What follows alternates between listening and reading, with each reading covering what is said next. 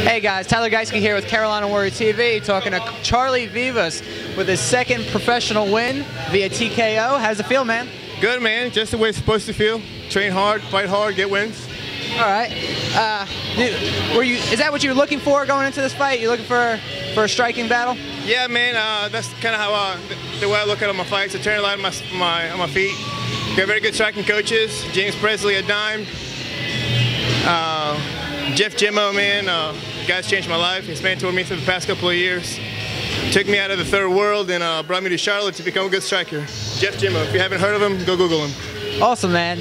Anybody else besides Jeff that you would like to thank?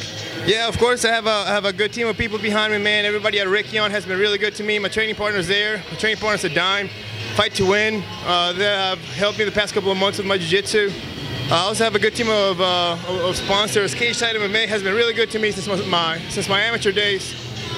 AGM Imports, Palmetto Grande has been really good. Rock Crunch Bar, if you guys want to give these guys a little look, very good, nutritious food. And Ice Body Works, Aaron Waters has helped me out a lot with my recent injuries. Awesome, man. Well, congratulations again. Thank you very much. Looking forward to seeing you again.